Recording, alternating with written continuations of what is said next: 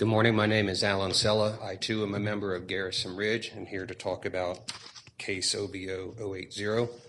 But I'll be brief. I only have one point to bring up this morning, and I believe it's a point that's never been brought to the attention of the Commission before today.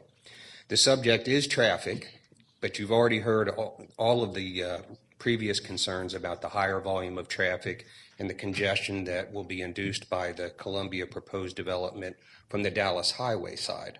What I don't believe has been brought to the attention of the Commission is the amount of cut-through traffic. Garrison Ridge has two entrances.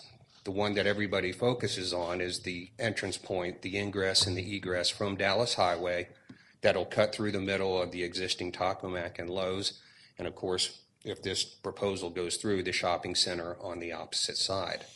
However, Garrison Ridge has two entrance points. On the northwest backside, we have an entrance that is accessible from Barrett Parkway.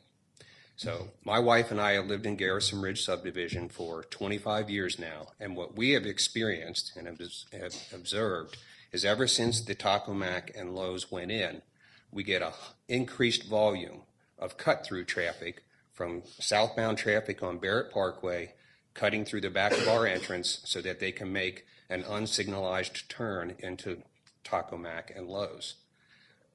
From my perspective, I think it's easy to predict that adding a much larger and a second shopping center on the opposite side of that Garrison Commons entrance point is just going to simply induce a higher volume of cut-through traffic through our neighborhood, even more so than what Taco Mac and Lowe's has already induced itself. So for that reason, there's been many reasons that has been brought to the attention of this commission, and traffic has been one of them, but I would ask that you also consider the higher volume of cut-through traffic through Garrison Ridge as another opposing point to this proposed development. Thank you. Thank you, sir.